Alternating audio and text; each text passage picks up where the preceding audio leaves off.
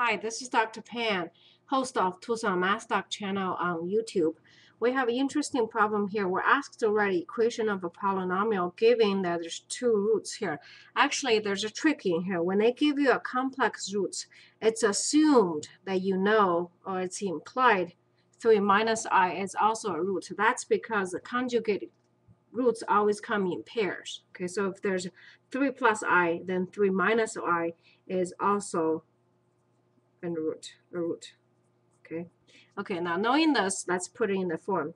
X plus 3 is the root because if you were solve equal to 0, you'll have x equal to minus 3. It's one root. Okay, times x minus next root, which is 3 plus I, and then times x minus 3 minus I. Okay, now this pretty much is done. So the function is polynomial is degree of 3. Okay, from here, there's a couple tricks. Let's see if we can spot them here. Now notice here, if you open it up, you have x minus 3 minus I. Okay, that's the first one. X minus 3 plus I. Now you can, if you wanted, doing the FOIL on each one of them, but it's long and tedious. Over the years, I've shown my student there's a trick. If you know a squared minus b squared is a minus b times a plus b. Okay, this will save you a lot of work because if you realize this is a, okay, this is b, then you have a squared, which is x minus 3 squared, minus b squared, which is I, that's squared.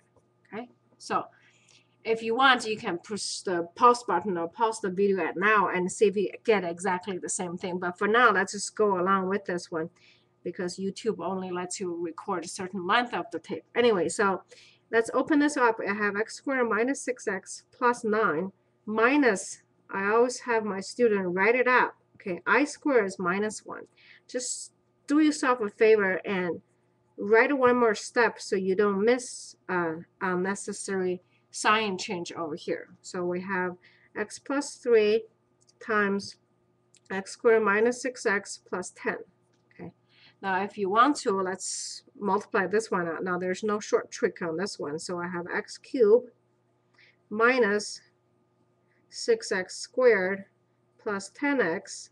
Okay, and then the next one is plus 3x squared. Now notice how I'm lining them up, so later on it's easier for me to gather them around. And then I have a minus 18x and then plus 30. Okay, so here's my final polynomial. I have p of x equal to x cubed. This is minus 3x squared. Okay, this is plus 2x plus 30.